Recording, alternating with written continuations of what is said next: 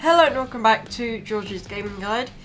So today I'm going back into a genre of LEGO which I haven't done on the channel in a while. It is back into Marvel Avengers. So this is the Iron Man Hall of Armour set, so number 76125.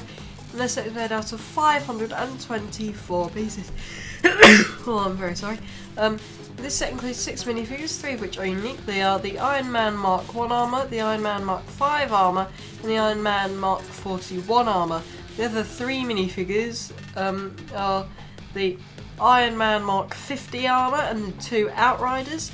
And the Iron Man's lap measures over 5 inches or 13 centimetres high, 13 inches or 35 centimetres wide, and 6 inches or 17 centimetres deep.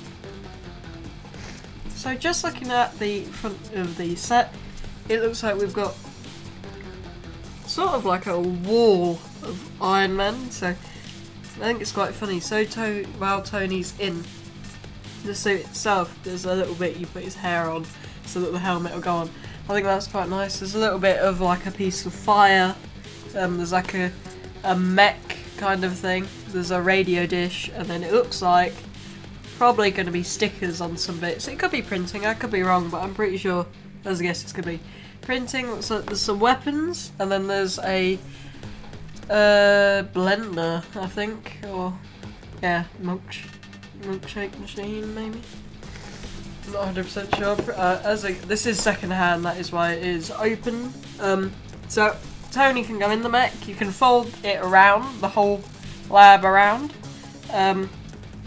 The main console, which is here, just connects into it, and you can obviously have it like this instead of it all being out like that. You can have some of it on top with one of the Iron Man armour on it, with the radio dish at the very top as well.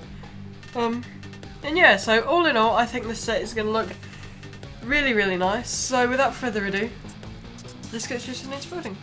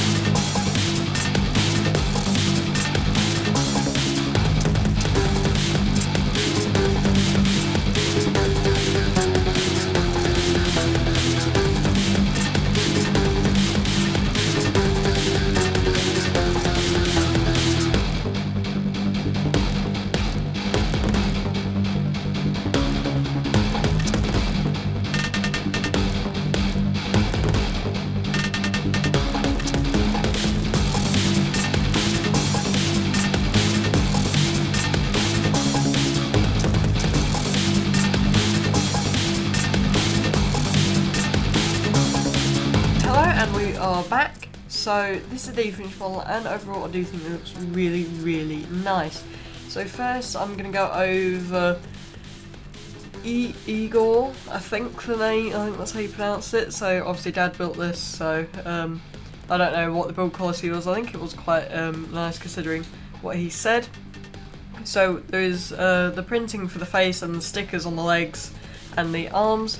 You can actually open this, so you can get Tony to go in it, which is quite nice. I think that's actually quite effective. You can get him to go in it, and obviously Tony only comes in the suit in this, so as in his Iron Man suit. So as a guess, well no, gosh, I know that he will be able to fit in there with it. Otherwise, what's the point of having that there, really? So we have Dummy, which is the robot which he gave the dunce cap to, with fire extinguisher, because it thought he was on fire. It wasn't, so it chucked a fire extinguisher him. There's a couple bits of fire. Then we've got his desk, 180-degree view, coffee cup, and then swivelly chair. What this is on does move. That is because these droid arms, as it shows in the films, would take his armour off. Now this does open up to 2 heads. One of them's like a smiley face, and one of them's quite angry with the suit on. Mainly because of the Outriders, which are at the top here. So these are quite gnarly looking things, actually, in my opinion. So it is like the gold on the face and chest and a little bit on the back of the head. Now the reason these have so many arms is because these are like the main things that Thanos sends to attack Wakanda originally. So we have like a radar dish, we have what looks to be a coffee cup and an ice cream or smoothie maker, a weapons rack, the Mark 1 armour, which was obviously from the original Iron Man film when he's in the cave, so it looks like it's like just been put together with loads of just scrap metal, whatever they can find, as obviously they went in his lab with millions, if not billions of dollars to spend on the equipment. Then we have the Mark 5 armour, which does actually look a lot like the nowadays armour. It has got the circular arc reactor, same as the Mark 1, but it is in silver and red, and that is out of the three the closest looking one to that for colour at least. Then we have the Mark 41 armour, which again is the circular Stark reactor, and it's a gold and black colour scheme, and I do think that looks quite nice, but I do think that the red and gold is quite a bit better. There's a, of course, oversized wrench. LEGO's always done it. Why would they stop with this set?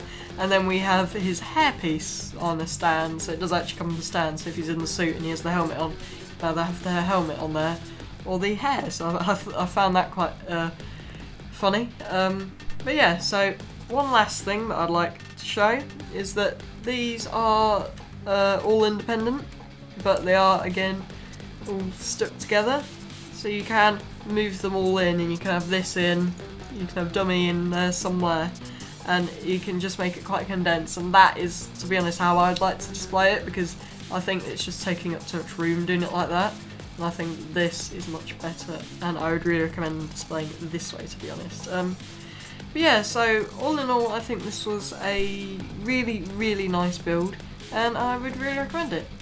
And yeah, so thank you for watching, and I'll see you next time. If you enjoyed today's video, make sure you like, subscribe, and leave a comment your thoughts about it. And also make sure you watch out for this Wednesday's video, which is going to be me doing a build and review on the Speed Champions 007's Aston Martin DB5.